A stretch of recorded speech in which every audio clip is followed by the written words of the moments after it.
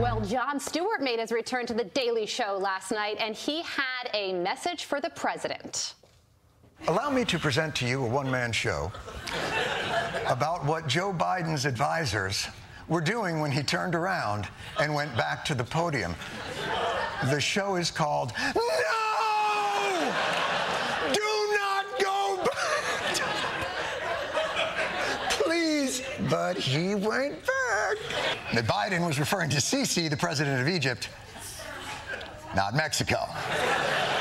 Unless it was even worse than that, and he thinks the president of Mexico is named C. Our OutKick host Tomi Lahren joins us now. Tomi, putting politics aside for a moment, that just looks right. Jon Stewart on The Daily Show. I agree. Now, getting back to politics, he's right, isn't he?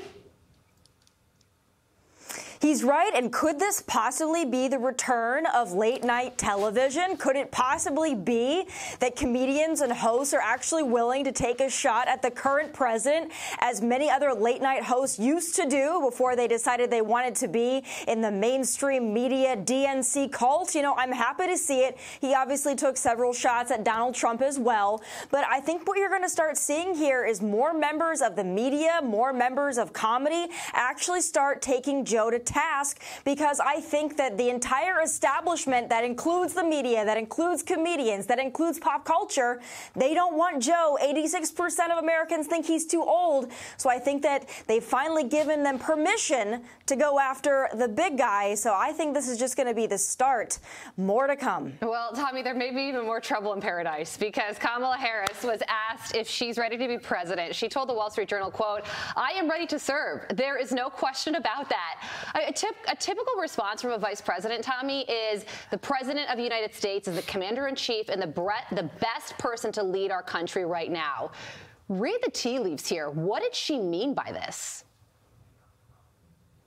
Well, she's been asked about this several times, and people have very little confidence that she actually is ready to take the lead and take the helm. And so her saying that she's ready to go was really convincing and reassuring to no one. I don't think she's even reassured by what she said. But I'll tell you guys, and Carly, we talked about this last week on Outnumbered. The thing that bothers me most about Kamala Harris is she says she's ready to lead, but every time she gives a speech, she just repeats herself. It's a word salad of saying a lot of words without any substance. So if she's ready to lead, she should take her job more seriously. If she can't do the vice presidency, she certainly can't be the president. Joe can't either. So not a lot of reassurance coming out of the Biden-Harris camp. She went on to say anyone who watched her in her current role as vice president walks away fully aware of her capacity to lead. That's not what I got out of the past 3 years. Yeah.